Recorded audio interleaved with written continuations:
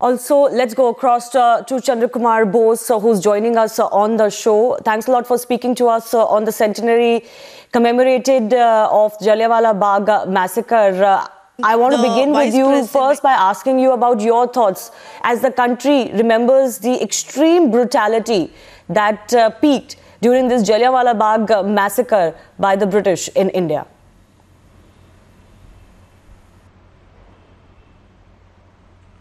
First of all, I would like to pay homage to the martyrs of Jallianwala Bagh. They stood up for the nation, and the British, on an unarmed group of heroes, they massacred them. I think the world today holds Britain responsible for this massacre. In fact, they should apologize to the nation, to India, because Britain always stand up for rights.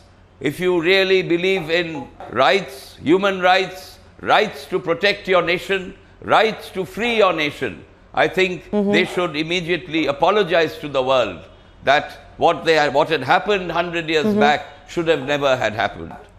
And today I would also like to add, in that sense, are you disappointed with the fact that British Prime Minister Theresa May, Mr. Bose, did not apologize? They have only issued a regret for what had happened, but that seems to be, extremely understated, completely not, befitting to the scale of the massacre that had taken place in 1990.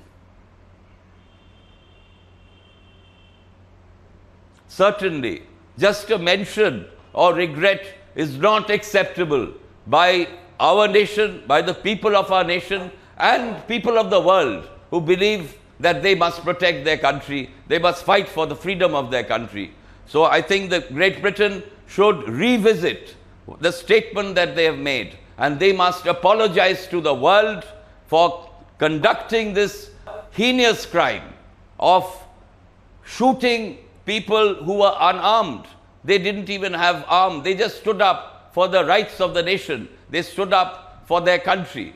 So I think they should revisit and make a statement apologizing. The other issue that I have been observing since morning, certain people, certain political leaders and parties are giving slogans. This is a day of silence. This is a day to pay homage to the martyrs of Jallianwala Bagh. But political statements and slogans are being made at the site of this sacred place. We really condemn this. Political immaturity is proved by making such a political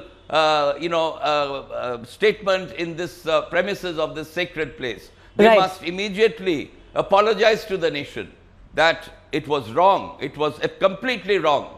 They must maintain silence at the premises of Jallianwala Bagh. Right.